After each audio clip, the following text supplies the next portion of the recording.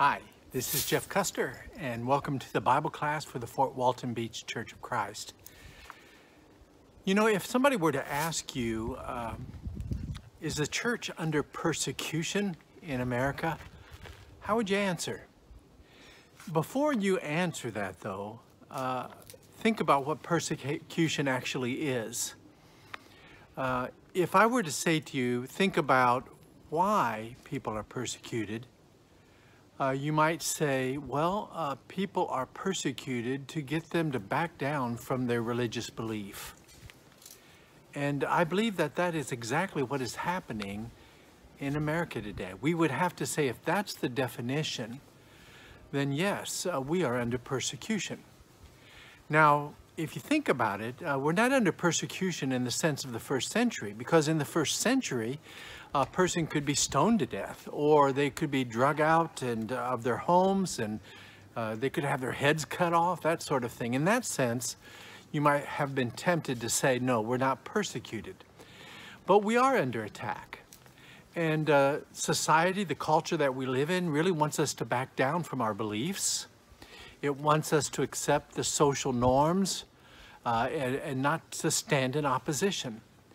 And so in this period of persecution, in this period of attack, we need to be called to have some hope. And that's what this class is about, to have hope in an uncertain time, to be securely established in the certain hope of Jesus. And so the title of our class is Certain Hope for Uncertain Times.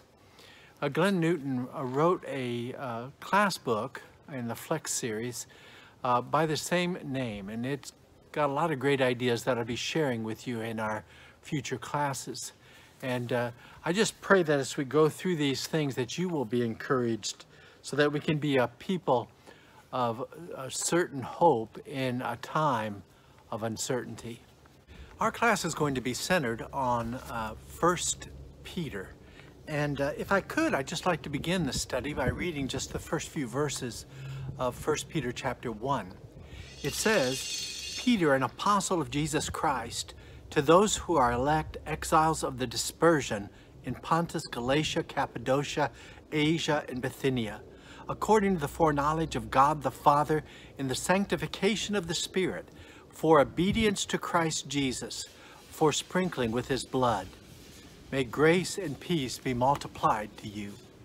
So there are a couple things that I want you to think about there. There are a lot of words about place names that you've never heard of that are relatively unimportant, but do note this in these verses. First, the person that is speaking is Peter, an apostle of Jesus Christ. And we want to get to that. That's the center of our lesson, talking about Peter himself. And he writes this letter to Christians who are in the dispersion. And I think you should understand from that that they've been dispersed around the world. They're not centered in Judea. And they're in these different places, most likely because of persecution that they've suffered. And Peter wants to give them encouragement in the midst of this persecution so that they'll hang on and they'll be strong. They are living in their own uncertain times, and he wants to give them a certain hope. And then note in the end of verse 2, it gives a blessing, and it's a rather standard one, biblically speaking. He says, may grace and peace be multiplied to you.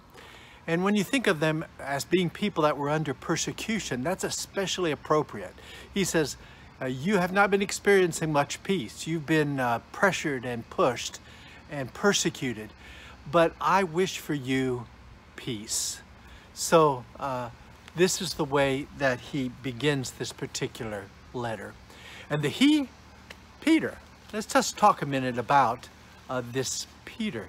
Somebody were to ask you, who's your favorite biblical character? I'm not sure who you would mention. You might come up with somebody like David. David was a man after God's own heart. Boy, I can identify with that. I want to be a man after God's own heart. And you can read all those beautiful Psalms that he writes, and you think, boy, I would like to be identified by that as well. And yet it's kind of difficult to identify with David. I mean, David is a man of war. David is a king, many wives, royal robes, and all of that. Well, it's hard for us to identify with royalty in that way. So maybe we would move on. Instead of David, we would say, well, I identify with Paul. Now, Paul's another person that you just have to respect. He is the major writer of the New Testament. Some 13 or 14 books are written by Paul, depending on whether you count Hebrews or not as one of his writings. But as you read about his life, you read in the book of Acts, for example, of the things that he went through, and you think, now there's a man of tremendous faith. And when you read in the epistles, you think, boy, he's a profound thinker. He's a true scholar. He's a man that really is an encourager of the church. He really spread the faith like no other single person. You see in the missionary journeys an example that, quite frankly, it's hard to identify with, because you think, could I have done that? I can't imagine being like Paul in that way. And so though we respect him, maybe it's difficult to identify with him. But there's a third major person that people pick, and that would be Peter.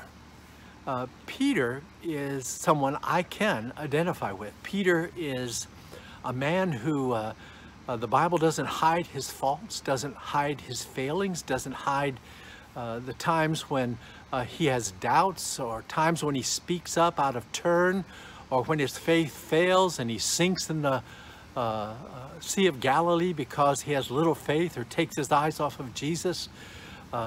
We think of him in all of these situations as a person who truly is someone who is sadly like us far too much. That he is, as someone said, the ultimate man. You know, he is no Superman, but he is somebody who manifested himself as a normal Joe, a normal human being. He's not a king. He's not a biblical scholar. In fact, he was a fisherman, and you find him in this situation, in many situations, where he acts and reacts very much like maybe you and I would. So, yeah, I can identify with Peter in a way maybe I cannot identify with the other people as well that we've mentioned. So who is this man called Peter? Well, number one, Peter is a man who failed. Peter is a tremendous apostle. And when you read in 1 Peter, the things that he has to say there, quite frankly, you could, without knowing his background, you could think, well, this is a Superman. This guy is incredible. And yet, if you look at his earlier life, he wasn't always the same. We need to look at him from the very beginning. And in the beginning, you see a number of times when he was strong and times when he failed. He's the Peter who, when Jesus called out for the disciples to follow him, he left his nets, he went off and he followed Jesus. That took tremendous courage. But sometimes his courage failed him. His courage didn't always remain. And so when he's out on the Sea of Galilee on one occasion and the storm comes up and he looks over and he sees Jesus out walking on the water, he calls for Jesus to have him come out, or to be able to come out and walk on the water to Jesus. But his courage fails him. And the scriptures say that he took his eyes off Jesus and instead looked at the storm around him and he began to drown. And so Jesus had to move in pretty quickly in Matthew chapter 14 and save him. It says, Peter answered him, Lord, if it is you, command me to come to you on the water. And he said, come. So Peter got out of the boat and walked on the water and came to Jesus. But when he saw the wind, he was afraid, and beginning to sink, he cried out, Lord, save me. And Jesus immediately reached out his hand, took hold of him, and saying to him, O you of little faith, why did you doubt? And when they got into the boat, the wind ceased, and those in the boat worshipped him, saying, truly, you are the Son of God. So there are times that this man who begins with courage isn't able to follow through. Hey, that's like me. That's like you. Times when we desire to follow Jesus and come to Jesus, but get distracted in our own weakness and look away. And so I can identify. The roar of the crowd stole Peter's courage on the night that Jesus was arrested. And so you find him fleeing along with the other disciples as Jesus is taken off and tried by the Sanhedrin. And you follow Peter all the way in the Gospels to the courtyard of the high priest where he's being tried. And that sounds really good. But during that time, when he's mixing it up among the crowd, he's questioned by those that are somewhat hostile to Christianity. And, you know, they accuse him of being a Galilean, one of those followers of Jesus. And three times, he denies that he is a follower.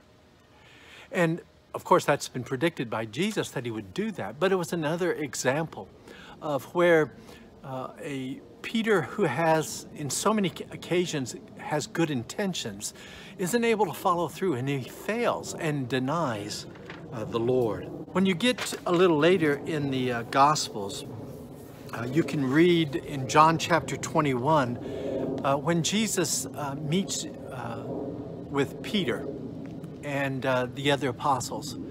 The fishermen are there, and Jesus has that scene where there's a miraculous catch, and then they are sitting on the beach after having a fish fry for breakfast, and he's alone with Peter, and he has an interchange with him.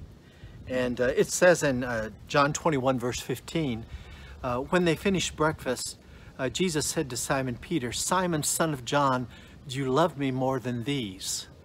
And he said to him, yes, Lord, you know that I love you. And he said to him, feed my lambs. Well, I can imagine how difficult it would have been for Peter to have been there with Jesus.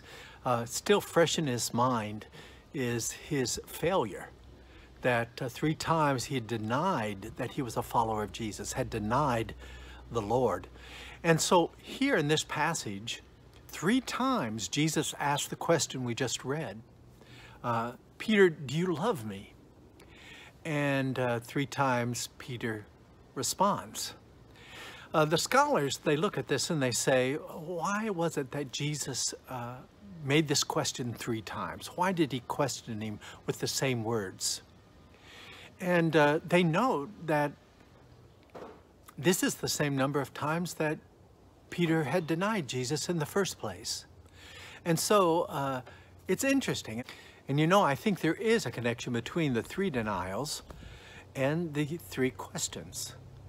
But even though I agree that there is a connection, I don't think Jesus is trying to remind him of his failure alone. But rather, he's trying to also let him know that he still loves him, that he still has a use for him, that he still has a mission, a task for him to fulfill. Because after every question, do you love me? He says, well then, go feed my lambs the first time, tend my sheep the second time, feed my sheep the third time. He's saying, listen, yes, I know you denied me 3 times, but even though you denied me, I still love you and I can still use you. And I think this was formative for Peter, you know, to realize that you can be a man who has failed, but still be a person useful to the Lord. And so with us as well. And that's good news. Peter was also a man who grew. And quite frankly, we are kind of witnessed this already in that early in his life, he was much more impetuous than he later is. He was less of a leader than he becomes in time. And I think the change in Peter is because the Lord loved him so overwhelmingly. And so he takes this love and he becomes a new person. It's transformative in his life. And this changed man from the impetuous disciple of the Gospels becomes the man who on the day of Pentecost, as early as Acts chapter 2, is the one who stands up among the apostles and he preaches this tremendous sermon about the crucifixion of Jesus and the fact that Jesus was the Messiah. And the result of that sermon that day is 3,000 people become Christians and are baptized that day. Hallelujah, yeah? And so I think this is part of growth. When you go a little later in the book, you'll get to Acts chapter 12 and verse 6, and the scripture says there, now when Herod was about to bring him out, on that very night, Peter was sleeping between 2 soldiers bound with 2 chains, and sentries before the door were guarding the prison. In this particular story or event, it simply says he was sleeping. And you have to think about yourself and myself. I mean, I can get all worked up and hardly be able to sleep when we're just leaving on vacation the next day. Here is Peter anticipating there's a plan to execute him. And what's the result? Well, he's sleeping. He feels content. He feels safe. Whatever is going to happen, he's in the Lord's hands. He's grown from someone who was questioning all the time in the Gospels to someone who is accepting his role here. There are probably a couple things that involve the change. One is, we've already talked about John chapter 21, when he is told to go and feed my sheep, Jesus says. So he already has a sense of mission. He's grown in an understanding of why he's on earth. And if he has this mission to feed the sheep, I think he has confidence that he's going to stick around and be able to do that. That the Lord has a use for him, and that use is not up yet. And then secondly, there's also the words from the ascension. When you get to Matthew chapter 28, and the disciples are gathered around Jesus, and he's being taken up to heaven. Before he goes, he gives the great commandment. And at the end of the great commandment in Matthew chapter 28, verses 18 through 20, at the end there he says, "And lo, I am with you always." I am with you always. And so here he is sleeping between two centuries, and he's able to sleep. He's able to have this kind of faith and trust in God because he believes that God is with him. And thirdly, in addition to the 2 points that we've already pointed out, yes, he was a failure, and yes, he grew. He's also was a man who loved Jesus. And so we have to go back to John chapter 21 to get this kind of fully. And the interchange where Jesus is saying, Simon, let me just read this from the passage. "Simon, son of John, do you love me?" Every time Jesus, the 3 times that Jesus asked that, "Do you love me?" Peter comes back and he says, "Yes, Lord, I love you," or "You know I love you," or whatever. Scholars kind of point out the importance that there's a change of words, that Jesus is using the word agape, and that is a word for love in the Greek language. But Peter is responding when he says, "I love you," he's using the word phileo, which is a Greek word for love, but has a different slant, a different emphasis. And the difference is this. Some have said, well, agape is real Christian love. That's the real word for love.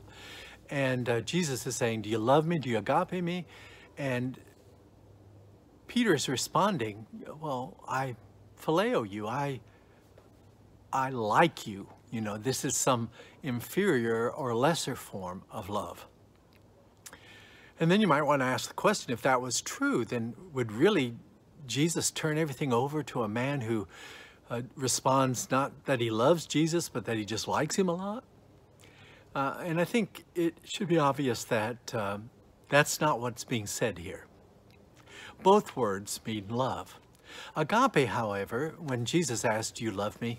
he's saying, "Do you love me with this unconditional love, this love that says you will serve me, you will do whatever it takes?" It's this total, absolute, unconditional love. It's what Christian love for God ought to be. Peter means no disrespect at all when he uses the word phileo. Phileo is another word for love, but is full of affection. It is a word that says, "Lord, I love you from the heart. I care about you so very much." When Jesus asked him 3 times, the passage of Scripture says in verse 17, he said to him the 3rd time, "Simon, son of John, do you love me?" It says, Peter was grieved because he said to him a 3rd time, "Do you love me?" Peter truly loved the Lord from his heart. Jesus doesn't correct him. Jesus doesn't say when he responds, "I phileo you," he doesn't say, "Oh, no, that's wrong. You know, I asked agape and you said phileo." No, not at all. When he hears that Peter is confessing his love, his affection for the Lord, he just tells him, he gives him the task. He says, "Well, then go and feed my sheep. I can use you if you phileo me. If you have this kind of love for me, then go and serve me." That's really the content of agape love, you see. And so when you think about serving God, there are a lot of motivations. Some people are motivated just by the thought that they don't want to go to hell. They want to avoid punishment. And while that might be motivating to some, it's an inferior motivation to love. Peter has this superior motivation. He loves the Lord. Later in Scripture, in 1 John 4 and verse 18, Peter embodied the thought, the motivating thought. He said, "Perfect love casts out fear." And this perfect love that John talks about in this passage is the love that Peter has for the Lord. It is the kind of love that we need to have as well. It's the one that will get us through the difficult times and keep us on target. Stories told by Glenn Newton. A captain went out and he took his submarine for a training mission offshore, and they were submerged for several days. And when they came back into port, they pulled up to the harbor, and one of the officers there said to the captain, "Boy, how did you do with the storm last night?" And the captain said, "Storm? We didn't even know there was a storm." You see, the submarine was submerged during that entire time. And when you get down far enough, you get into sort of what they call a cushion of calm, a cushion of the sea, where whatever's going on up above, whatever kind of storm, any kind of difficulty, any kind of turbulence, it's smooth sailing for you because you're down deep. All of the problem is up there on the surface. A spiritual application to this is for people who have a faith that is surface. Peter, in the beginning of his record in Scripture, has a much more surface faith, and he has a lot more difficulties. He has more tribulation and turbulence. And so do we as well. When our faith is superficial, when it's up there close to the storms, those storms are much more troubling than they would be if our faith was much deeper. And so instead of reacting to struggles with strength, we cower in the corner. Instead of reacting to conflict with compassion, we lash out and damage relationships. Instead of reacting to doubts with determination, we raise our white flags. Instead of reacting to pain with peace, we spend restless nights looking for answers. And so that's the result of being too close to the surface of things. There's a point when Peter was there. Peter was at the surface. But as he grew, perfect love cast out fear. And he found his faith at a deeper level where he could sail in perfect calm, in the cushion of the sea. And that's where we need to get as well. That's what Peter is encouraging us to have in these difficult times that we live in, to realize that we too can reach a level where we can sail, no matter what is going on up above, whatever storm or tempest is happening, that we can sail calmly, and that we can get through it, and that we can be all right. Peter says later, in just verse 3, 1 Peter chapter 1 and verse 3, he says, "Blessed be the God and Father of our Lord Jesus Christ, who according to his great mercy has caused us to be born again to a living hope." That's what we're going to be talking about in the weeks to come, this living hope. We have hope. In uncertain times, we have a certain hope. You know, I really love David. And you know, I really respect Paul. But I can really identify with Peter. I bet you can too. Look forward to having you back for our future classes. God bless and have a good week. Bye.